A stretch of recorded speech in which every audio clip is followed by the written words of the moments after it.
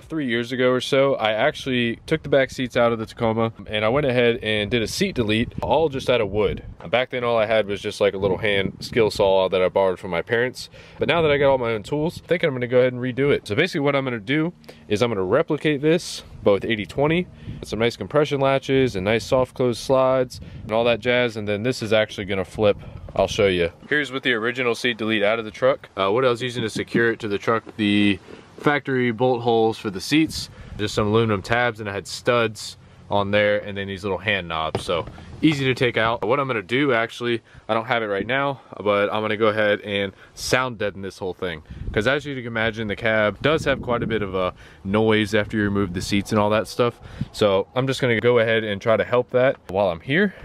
So here's the design that I actually sketched up to figure out what size I needed to order for each piece, because I used tnuts.com, and what you do there is you go ahead and pick out the type of extrusion that you want, and then you enter in the length, and they will send it to you pre-cut, and they'll even go ahead and pre-tap the ends. So when you're going to screw everything together, it's just as simple as kind of like building Legos in a way. So if you want to go ahead and maybe screenshot this or pause it and do like a rough sketch of your own, that way you can kind of figure out exactly what I ordered. Here is my cut and hardware list from tnuts.com.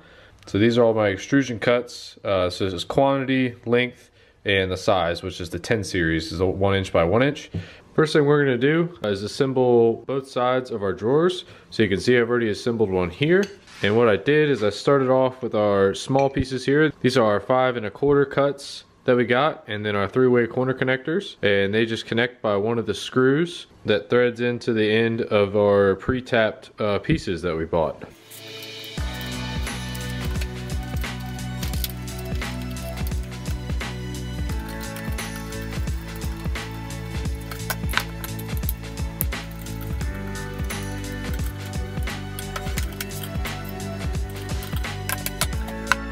Alright, we've got our 2 rectangle ends all assembled, and I haven't really locked down all those screws yet. They're just kind of snug, just in case when I have to do some adjustments later. Next, you just go ahead and pretend this is 1 by 1 and not 1 by 2. When I was ordering this stuff, I really thought that my drawer slide was going to be able to mount on the second slot up once this was vertical, but there's just not enough room. So I'm actually going to mount it flat like this. As I was saying with our parts list, this is 1 by 1 and not 1 by 2, but since I already have it, I'm just gonna go ahead and use it. As you can see, these little nubs on our corner joiners, go ahead and line those up, and we're gonna go ahead and put 1 screw in here, and then we're gonna do the same over there, and then we'll go ahead and join this one on the opposite end.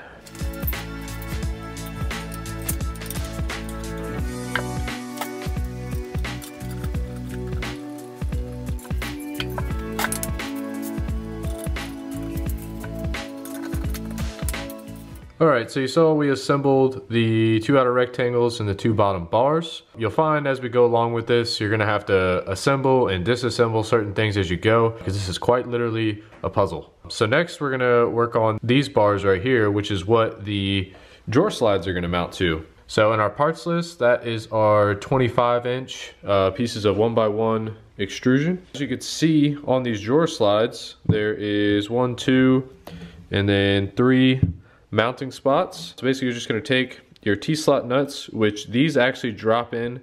You don't have to slot them in from the side. They kind of drop into place. Basically what I've done here is I've arranged the T-slot nuts so they line up with our holes in our drawer slides themselves. So next you can just set the drawer slide on top of your piece of extrusion. And then once you set it on top, you can see your T-slot nuts through your holes there. So these are the same type of screws that we used for the rest of our extruded aluminum, but they're actually just a little shorter. That way they don't bottom out on the extrusion and not tighten down on the slides. I actually had to take the grinder and shorten them just a tad. I did that with a nut, thread it all the way on, so then when you thread the nut back off, it'll clean it up and let you be able to install it. Another step we are going to take, we're not going to use Loctite, but what we are going to use is actually some fingernail polish. And this is a trick that carries over from gunsmithing. A lot of people use it on scopes and stuff of that nature. It's just like Loctite pretty much. In the event that you have to unscrew it, it's not going to be completely stuck. Which is pretty important when you're dealing with Allens because they're not typically the best as far as not stripping on you. So do recommend using fingernail polish on any screws that you don't want to rattle loose throughout this project.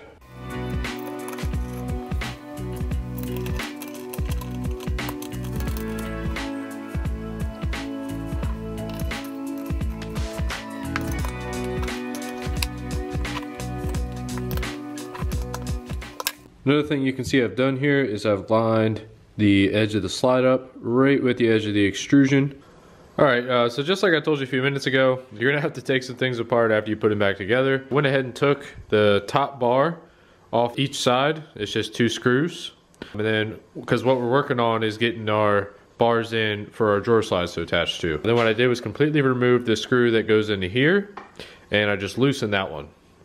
And the whole reason for that is these hidden corner connectors, they have to slide in. They can't just drop in like the other T-slot nuts. So you do that so you can drop that in. And then this is going to be in the center here. So that's going to support the bottom of this, which is going to be exactly halfway in between the whole structure. And then as you can see, I've put another hidden corner connector here and 2 on the middle and then 1 at the end. So basically the 25-inch piece is going to slide into these hidden corner connectors, and this is going to kind of tie in the whole structure right here.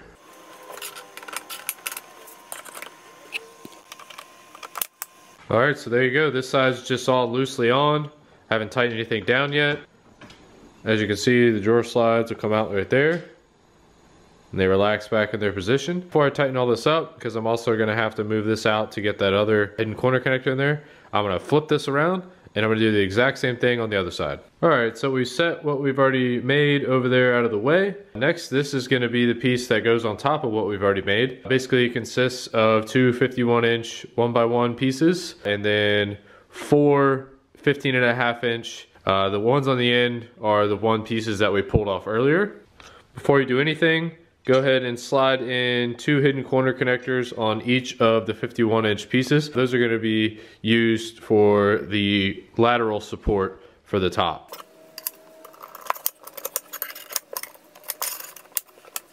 Okay, so as far as spacing on these goes, 51-inch bar, 51 divided by 3 is 17. So go ahead and line the center up with 17, and then pull 17 from this side as well. Next, we're going to attach our ends.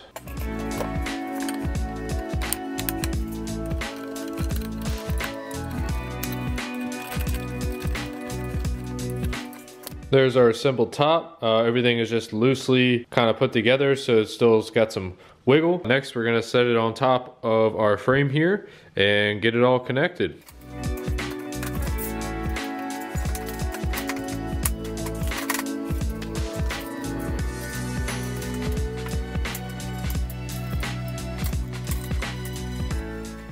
Alright, here's the main module all assembled. I'm not going to worry about putting panels on these sides and closing them in. They're not really going to be visible, and this is going to keep stuff from falling in from the back side. But if you were to want to do that, these slots are 6mm, which is basically a 1/4 inch. So you can get some 1/4 inch plywood. You could cut an insert to size and slipped it down in there, kind of, you know, block all this whole side out. Wasn't really a big deal for me, so I'm not super worried about it.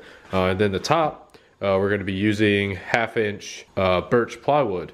So that's going to sit on top of this stuff and not recessed in because I want a nice flat surface. Alright, next we're going to move on and we're going to do the folding ledge. That's going to be bridging the gap in between the drawers and the back seats. So we got 2 51-inch pieces of the 1x1, then we got 4 5.5-inch pieces of the 1x1. We're going to do corner connectors for this back side, and then the front side I'm actually going to do these angled connectors. I think it might look kind of cool. And then these are our hinges, which will attach on the back side there and allow it to flip and pivot.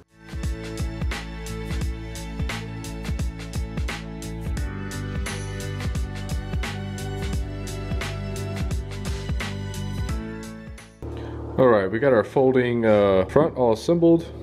These will be facing forwards towards the front of the truck. Here is our hinges that'll allow us to be able to flip it up. That actually comes with some T-slot nuts and some hardware. So basically you just bolt it to this, and then the other side will bolt to the other one. And they'll be able to attach together. I think I'm just gonna go ahead and space it in the middle of the outside section. I probably could have done 3, but this isn't really gonna see much weight or anything like that, so it should be perfectly fine.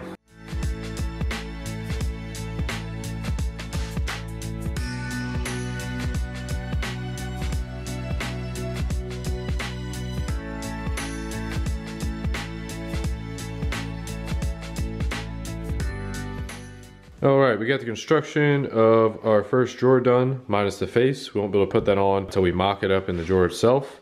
So basically this is 1/2" hardwood plywood. I originally tried to make them out of 1/2" birch. They're sitting right there. And I really wasn't a big fan of them. So I redid them out of hardwood and it turned out way better. I redid the design. It's 1/2" all the way around. The other one was 1/4" on the bottom. And then I just kind of made this a lot more sturdy. So basically it's finished nailed along the sides. That's how the base is held. And then the back, it's finished nailed.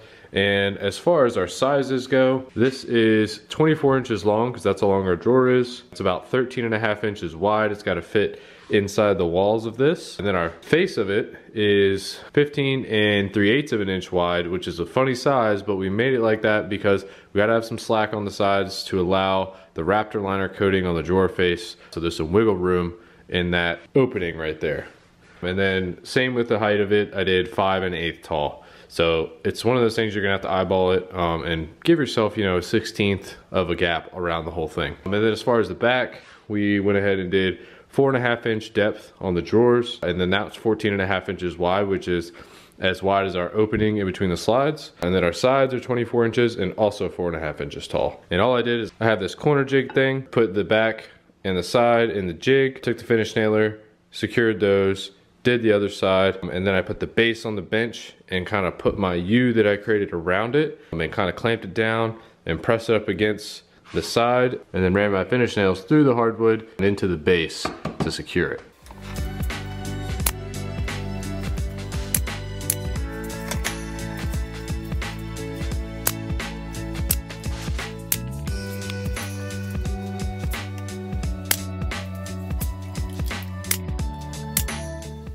Okay, now that we got our main boxes of our drawers made, what we're gonna do is attach our faces. Now to do that and to get them attached in the correct place, what I've done is I've taken a scrap 1/4 inch piece of birch, just laid it across there to space our drawer up a little bit, because obviously you don't want it rubbing this as it's coming in and out. And then I've also taken my face here, and you can kind of place it where it's gonna be. And then you're gonna channel your gaps here, so you can move it over to the side, and you wanna make sure the gap on each side is even.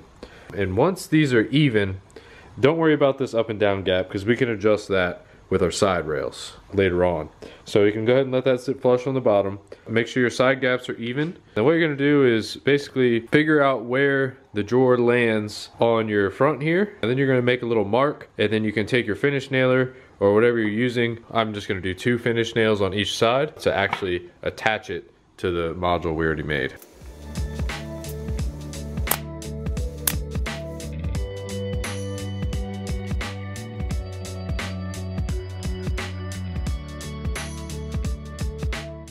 Alright, you saw I got it all sanded down, everything like that. I figured I'd go ahead and get my holes figured of where my drawer is going to attach to the slides. Basically what I did is, with the drawer closed, took a ruler and measured how much space until the slides started. And then I popped the drawer out until these holes were exposed. And I chose this slotted hole because it was going to allow me to choose how far recessed this face was going to be in after the fact. This just adjusts up and down, but we have an up and down adjustment right here, so don't really need that. Went it straight in the middle on both sides. Once I got those secured, moved on to the second one, and then the third one you end up peeking through one of these holes. And then once it's all said and done, tighten them all down, and you can see it's nice and smooth, and you can see all my gaps are nice and even all the way around. I did have to go and adjust our hidden corner bracket right here and move this just a little bit, just to make our up and down gaps even, because remember this was sitting flush when we put our face on. But yeah, now that you have all that adjustability, you can really make it sit perfect in the 80/20 frame that you made and make it work real nice and smooth. Just looks great.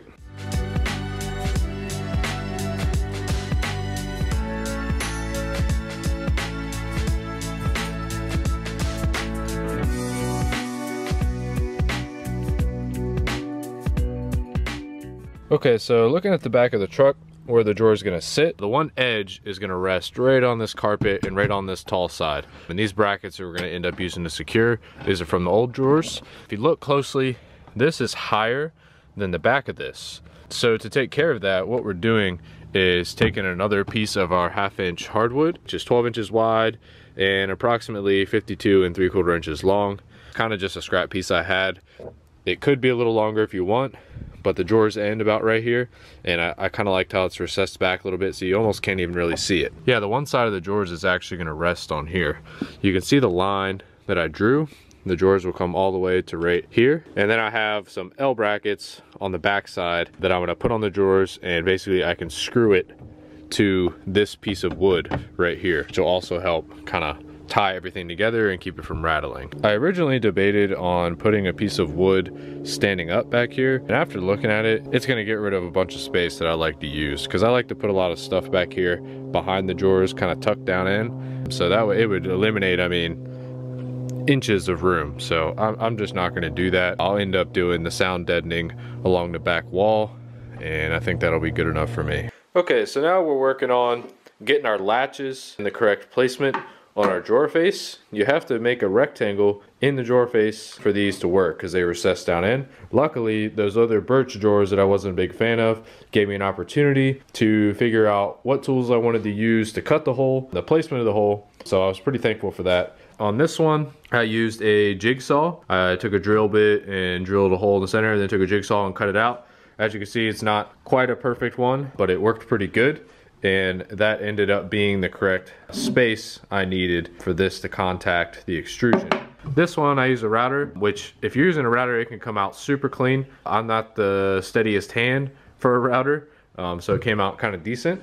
And then after doing those two, I had enough confidence, I'd go ahead and do my actual drawers. So what I did is I basically just flipped one of these upside down on top of this, made sure it's all square, and then I traced out the hole so I had some pencil marks. Then I drilled a hole with the drill, then took my router and went ahead and followed my outline. As you can see, it fits in there nicely. It's nice and center, and this sticks out just enough. You want it to stick out above the drawer because when you open it, it goes down and allows you to open it, and then when you shut it, it actually presses up against the extrusion, which will be right here. And that's how it keeps it shut. It actually comes with an adjustable screw and stuff like that, but the way this 1/2 inch plywood is lined up, I think it's gonna land just about perfect without the screw or anything in there. So it's gonna be nice and clean. And then the back side, there's a bracket. I'll show you how that attaches, but we'll go ahead and cut our next one.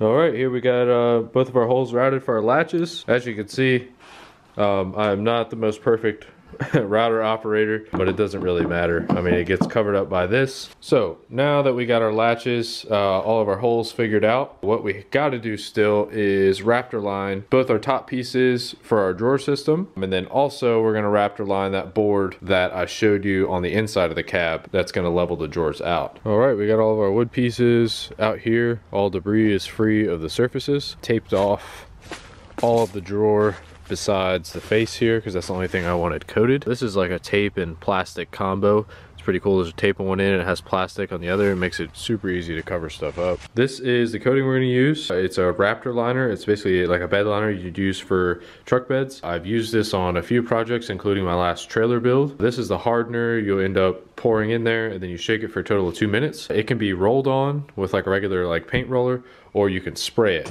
It's going to be using my little Craftsman pancake compressor. The bottle screws onto there, your pressure regulator that basically determines how the finish is going to come out, and then you just spray. It's real simple and it works great.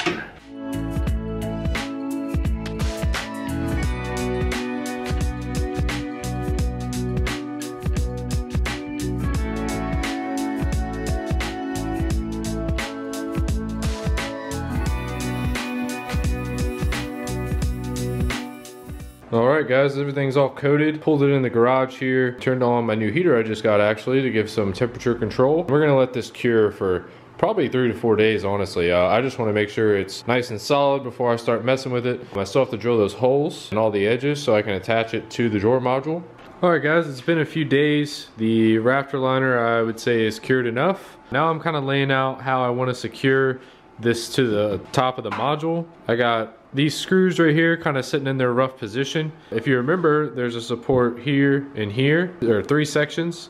So what I'm going to do is do 2, 2, 2, the end 2, and then same on the other side. Alright, so whenever I go to attach that whole top piece, which would be our top finished board, I'm going to have to drill holes in the edge of it that end up lining up perfectly with this T-nut.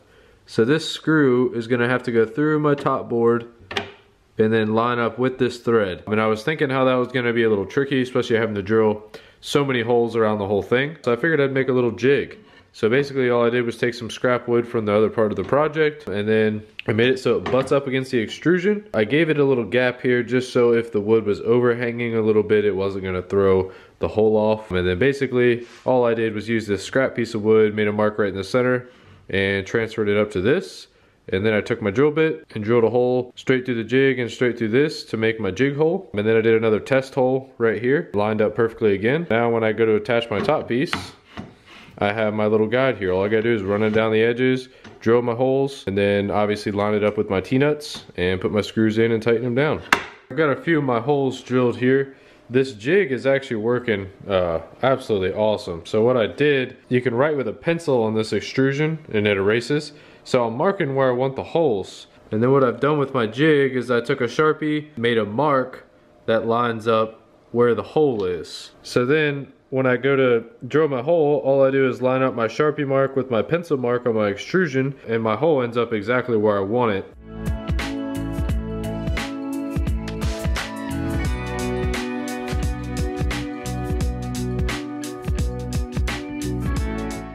You can see here the holes come out super clean. Really happy with how those are. I was worried about it pulling up the Raptor Liner and maybe like chipping it, but I think I let it cure just long enough.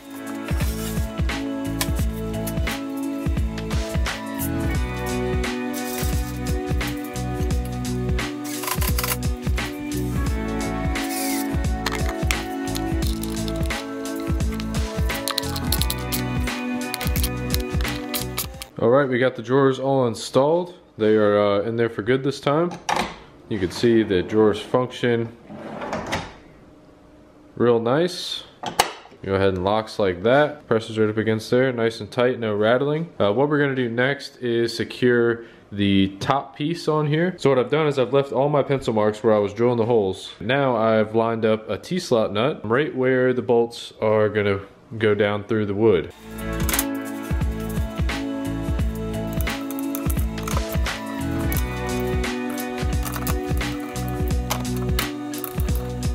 Alright guys, so there it is, all completed.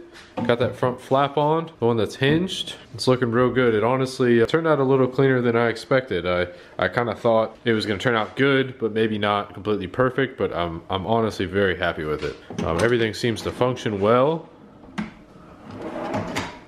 which was the main thing. My old drawers were pretty stiff. I had to really pull on them to get them out. And these are, I mean, just a huge upgrade from the old setup I had. I mean, I'm extremely happy with them. We'll show you what it looks like in the truck.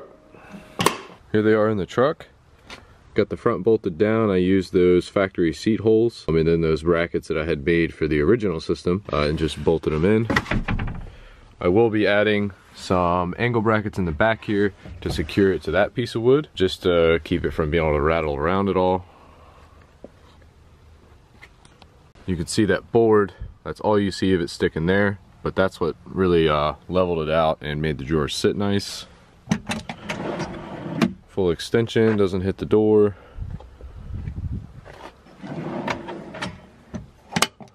And then at this point, especially since this is wood, if you wanted, you had a fridge on a fridge slide or something of that nature, you could screw your fridge slide to this, and then your fridge could slide out and tilt, or however your slide works. I don't have the sound deadening yet. I am going to sound deaden this whole wall and that'll just make it look a little better. Once you load this up with gear, you're not even really gonna be able to see that back wall anyways, so I'm not too concerned about it. All right guys, so that's it for the rear seat delete build. I hope this is a good step-by-step for you guys to be able to do the same to your own truck, or maybe give you some ideas to do to a 4Runner or something like that. Being able to build with 80/20 extrusion is pretty awesome. Kind of unlocks a lot of possibilities when it comes to custom storage solutions in your vehicle. So thanks again for watching. Don't forget to subscribe and like, and we'll see you next time.